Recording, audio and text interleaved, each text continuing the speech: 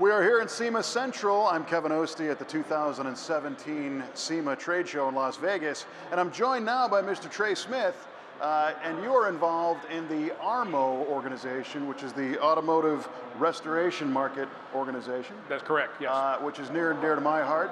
Big into restorations. We have a restoration shop, so I'm curious to know more about ARMO. ARMO, we're 217 member companies spread across the entire United States, a couple of, from Canada as well. But we are about preserving, the restoration market, about preserving these pieces of history that we have. They're an important part of it, and that's really what ARMO's about, as well as our big youth initiatives that we're pushing out there right now. Our Take a Kid to the Car Show program. We've created a whole new program there where we're trying to get information into the car show promoters' hands, that then they can also get it into the kids, getting them involved, getting them at at these events, and trying to make it more enjoyable for them and get them in the hobby. That is a huge thing. It's massive. We are trying to do everything we can to excite the next generations. SEMA's got a big thing this year. Their logo, one of the deals is you as leading our future, and it reaches out to the youth. And you're talking about going even further with taking a kid to a car show. That Take a Kid to the Car Show program, tell me about that. Your efforts to reach out to car show organizers. If I'm going to put on a car show, what do I get out of this? You can, well, number one, what you're going to do is you're going to get a future attendee. You're going to get a kid that hopefully is going to get excited and get passionate about this industry.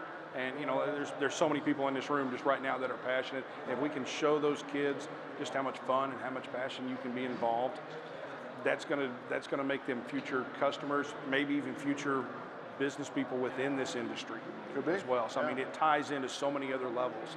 And as far as for the promoters, we're giving them some tools, everything from stickers that kids are going to want to collect and that kind of thing, to as well as junior judge programs. Oh, cool, yeah. Where the kids can get out there and look at some of these cars and get involved in that level and learn about them. Yep. As well as we've got a new scavenger hunt program where there's things where they can do that with their parent. If you've got a father and a son out there hanging out at the car show, they've got a scavenger hunt program where they can walk around and they're looking for the alternator, they're looking for a supercharger, they're looking for this kind of thing. Great idea. Things to try to interest them and educate at the same time. Yeah, and it also makes them be a little more social. They get to talk to people and interact. Yeah, exactly. And that's extremely important. And it's funny, as we're talking, I remember that one of my early introductions into cars was I had an older cousin who took me to a car show in Chicago, the World of Wheels, big deal. And I never forget the bright chrome and the colors, and you're hooked, You bet. So at an early age, it's important. I grew up in the automotive industry, and I got to give a big thanks to my dad, who drugged me to every car show he could find, just trying to keep me interested and keep you out of trouble and all that, everything that goes on with that.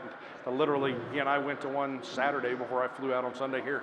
Yeah, right. So well, and the Take a Kid to a Car Show program kind of goes beyond ARMO. It's for anybody. But let's talk a little bit back about the ARMO program and how you're personally involved in your business. Right. Within ARMO itself, we're very multifaceted.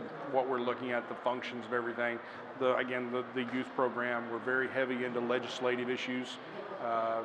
Trying to help the DC office with everything from the RPM Act, even though that doesn't officially tie directly to ARMO, it's very important to us, helping fight, bad legislation, bad regulation. And then also, with a big thing that's out in the state of California, Proposition 65. With anybody that doesn't really know and understand what that is, go to the ARMO site.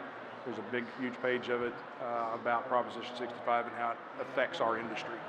Tell me about the strength of the restoration market. It is very strong. We're seeing a lot of second and third generation restorations that are going on right now. And with all the new bodies that are coming out, with especially like the new 4040, if you go over to the ARMO booth, you'll see one of those brand new bodies that's literally been created into a work of art. And that's just the easiest way I can describe it. And then you've got Camaros and Chevelles and trucks that are all doing bodies. So we're taking this even beyond the old original sheet metal and giving an opportunity for the next generation to have one of these great great vehicles. Yeah, very cool. Where can somebody learn more about ARMO?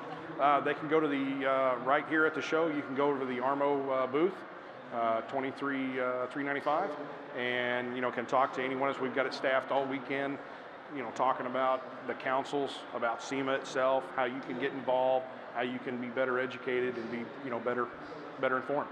Awesome. Trey, appreciate you coming out today and telling us about it and working towards bringing the future generations into the great sport, hobby, and maybe even business of automobile restoration here at SEMA 2017.